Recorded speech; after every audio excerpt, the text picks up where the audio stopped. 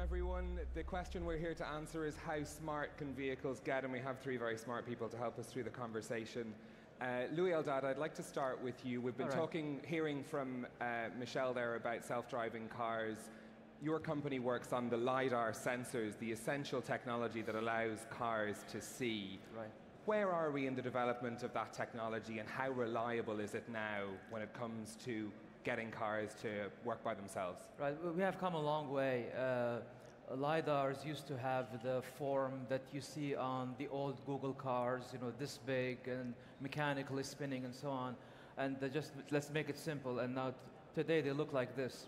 And they're completely solid state, based on silicon CMOS, no moving parts. And the price dropped from $80,000 to a couple $100. And in terms of reliability, how effective is this technology in guiding a car? This is silicon CMOS, the most reliable, the most mature technology for photonics and electronics. We guarantee over 100,000 hours of operation. Okay. Vitaly Ponomarev, you're the CEO and founder of WayRay. Your technology is augmented reality dashboards. This is the idea that we'll be able to see information projected onto a windshield when driving in a car. Where are you in terms of development? How close is that technology to being seen in cars? Yeah, unfortunately I cannot demonstrate it here. I don't have it in my pocket here.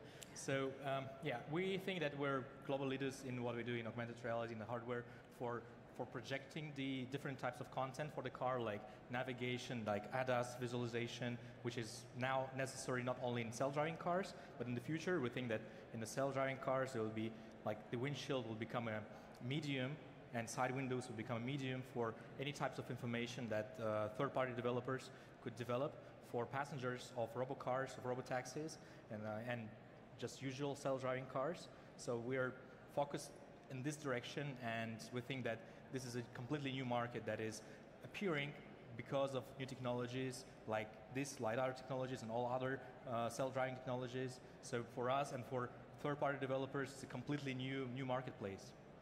Okay, Ogi Redzic, you're the car maker here, so you're representing the part that actually gets these vehicles on the road when it comes to it.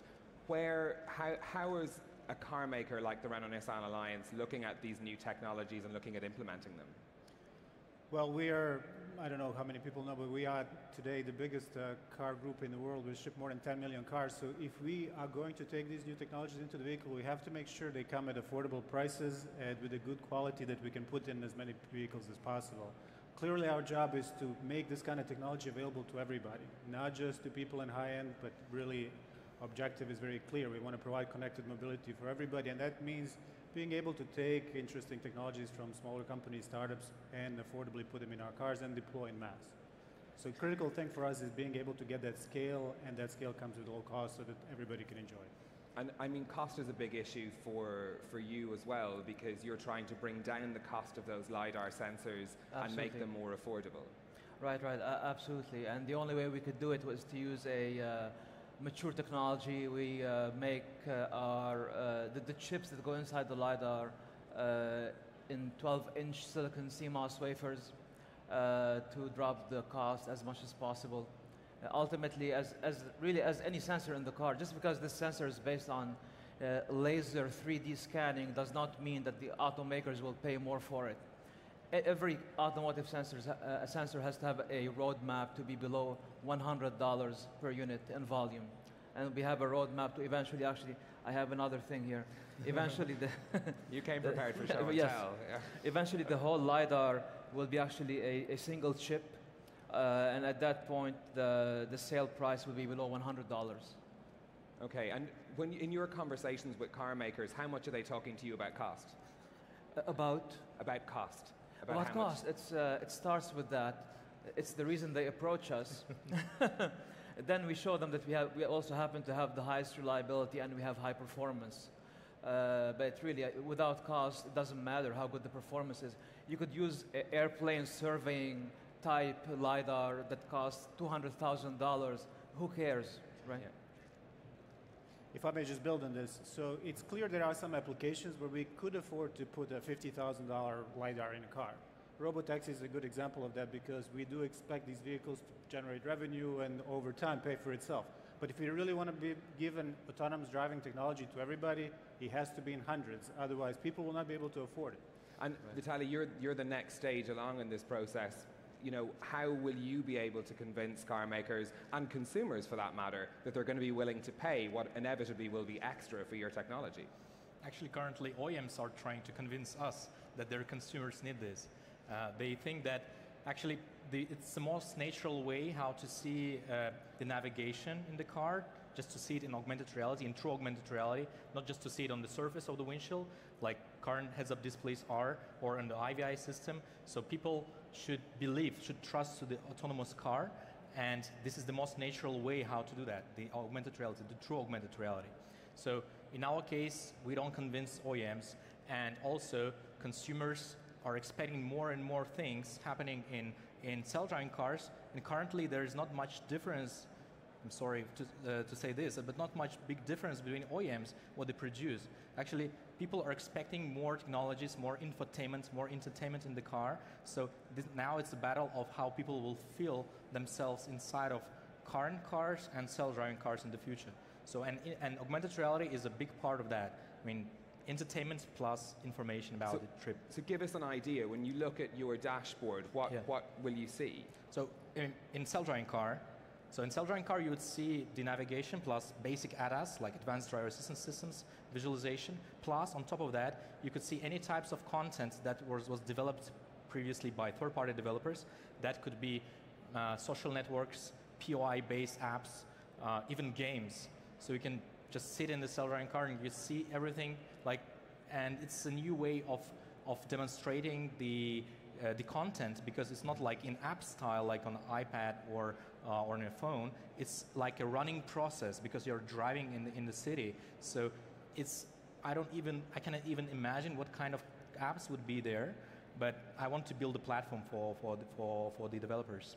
But part of the current sense that we have of self-driving cars involves the element of there being some human control involved too. How do you balance the safety concerns of someone looking at Facebook on their windshield at the same time they should be paying attention to the road? Yeah, so there's a so-called transition period between today and the fully level 5 full self-driving cars. So today we're just showing navigation and ADAS that helps people to navigate, so they're not distracted to IVI system or to the dashboard.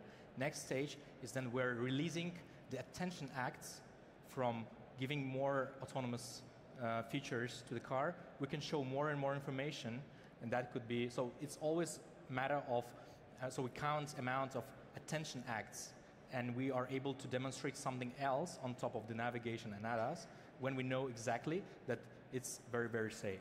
And in the conversations you're having with car makers, are they bringing up regulation issues around this, about how that, is going to be approved to be safe on the road? Yeah, of course, there's so-called automotive greatness, which is a very abstract term. There is like a government regulation, and on top of that, OEMs usually have their own additional regulations. So they're usually more strict, but in Tesla case, it's less strict. So some of OEMs are just trying to speed up and just give up on the regulations. We are getting the requirements from them, and we always, because it's our brand name, our WayRay is a brand name of augmented reality for cars, so we want to be sure that it works everywhere, works fine. Because like on top of the hardware, there has to be special software that has a predictive algorithms that are rendering this content around the car. So this is our trademark, and we are really, we want to be really focused on the safety. Okay, and on the question of safety, of course, it comes up a lot when we talk about self-driving cars. How are you working with car makers and regulators for your technology? Well, we work typically through a tier 1 automotive supplier to integrate the system in the vehicle.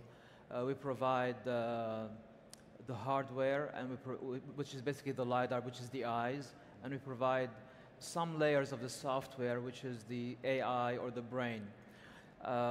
Ultimately, the final solution, which is the full stack of software, will be integrated by the tier 1 automotive supplier, working with the OEMs, and they are the ones who have to commit to a certain functional safety level and to performance and provide a warranty and assurances. So we work through tier ones. Okay, and I mean that's really where you come in as well, because you have to get these cars on the road and make sure that they're approved for use. Yeah, so in the end of the day, OEM is going to be responsible for some of this safety. There's no question about it, so we can never look to somebody else and say, well, it was your problem, it wasn't our problem. It's very clear to us that the systems that we get, autonomous driving has many components. On one side you have sensing, what Louay covers, so we have very good strong sensors. You have to fuse various sensors. It's not only going to be LiDAR, it's going to be cameras, right, radars and other sensors that we use. Digital maps inside the car. Somebody needs to fuse all of this. Somebody needs to do geolocation and precision of location of the vehicle. And then you need to do some direction to the car. You need to actually say, okay, this situation you should do this or that. And in that context, there's many, many steps. And we clearly have to be somebody that monitors safety of each individual component, but at the end of the day, we'll have to be taking some responsibility on the overall control of the car as well. So clearly, safety is going to be one of the critical things. And when you look across, because you operate across the whole world, in different markets, do you see that progressing at a different rate? Well, there's some attempts to get this to be more unified, but I would say it's still going to very much depend on a local regulatory agency. So I expect in US, NHTSA is still going to be making the calls. And are you under the impression there's strong demand from your consumers for cars to be changing extremely quickly to integrate these new things? Absolutely. There's definitely expectation even. I mean, we are launching more than 40 different models with autonomous driving over the next 5 years. So that tells you that we're not doing this because we didn't think there was a request from the market. Clearly, there's a big demand for level 1, level 2, level 3 autonomy. And ultimately, we see huge opportunity in urban mobility with robotaxis, not just for people, but also for goods with robot delivery. And that's why level 5 is really, or level 4, very functional level 4 is something we're aspiring for, because it will give us opportunity to address the market that today is not addressed at all. And it was already mentioned, it gives capabilities of mobility for seniors, for people with disabilities, etc., at much lower cost. And because you know, the head of Renault-Nissan, Carlos Ghosn, set a very short deadline for these, this technology to be on the road. Are you on track for this 2020 for driving through cities? We already launched few vehicles. In Japan, we launched Serena, and new Leaf has autonomous driving capabilities. We have X-Trail, Rogue. All these cars have already been launched. With level 2, we're slowly progressing and improving. Level 3 is coming, and we're very much on the timeline that we set for ourselves. And there's an issue of security in terms of data around this as well. As cars get more involved, it's going to involve a lot more computing essentially being based in cars. I mean, this is really a question for all of you in terms of how do you keep the data that you're managing secure? I mean, we'll start with you, Vitaly. Yes, it's a good question. So there are so many startups like trying to connect all these systems to make them more secure in the self-driving cars. So gladly, we're not touching security directly. So we are working always through tier 1 or through the OEM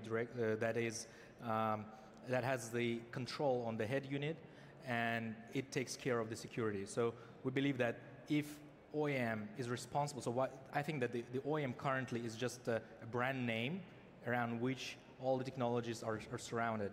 So this is a trademark, and this is a quality mark. So OEM has to ensure its customers that it is safe. So we're glad that OEM takes this mission because it's a very sensitive thing. I mean, well, the issue of security it means lots of things. There's cyber security. There is physical security. With LiDAR, people wonder whether one could shine a laser pointer at a LiDAR and confuse it. Obviously, we have worried about this from the beginning. For instance, when we send a laser pulse, it's not really just a laser pulse. It's a coded, pseudo-random coded pulse train.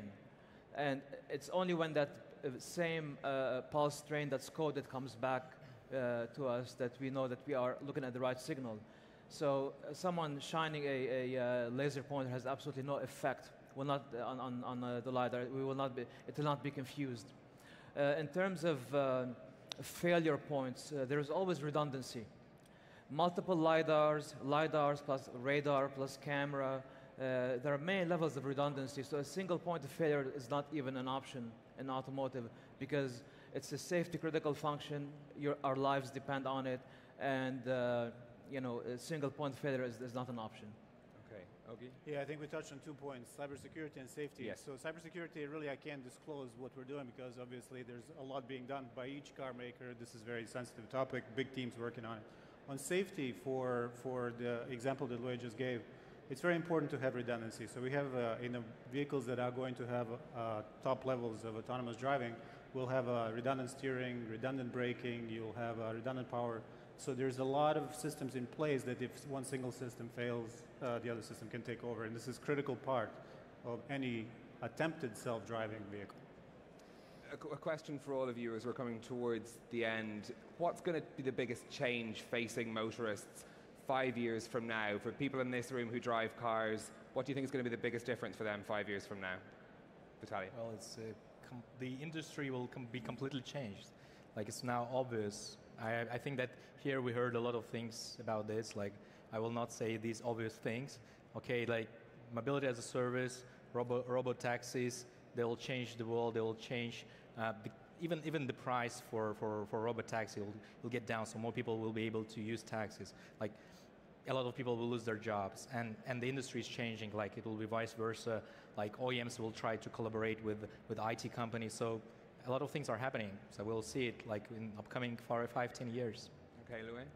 In 3 to 5 years, level 4 autonomy will become common.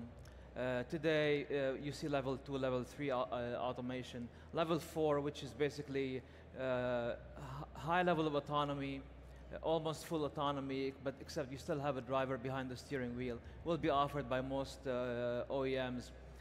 And that's going to change our lives because it's going to drive, the vehicles will drive safer than the humans. We will be more productive. People who today don't have a means of transportation will be able to get wherever they want.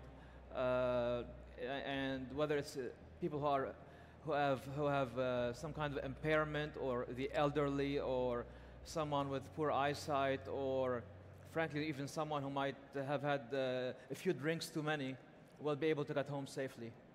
Okay, that's So you've got two very big visions pour there. some cold water on this Yeah. a little bit, because we absolutely believe this change is coming. I just don't think in the automotive cycle you can see that much change in 5 years. So what you're going to see is that these new features are being introduced, and again, as I said, we're actually introducing 40 different models with the capabilities.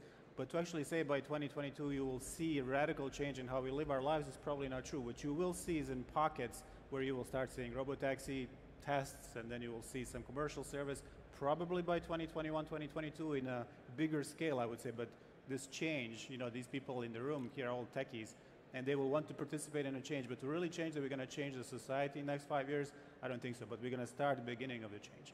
Okay, on that semi-optimistic note, Ogi, Louay, and Vitaly, thank you for speaking to us at Web Summit. Thank you. Thank you.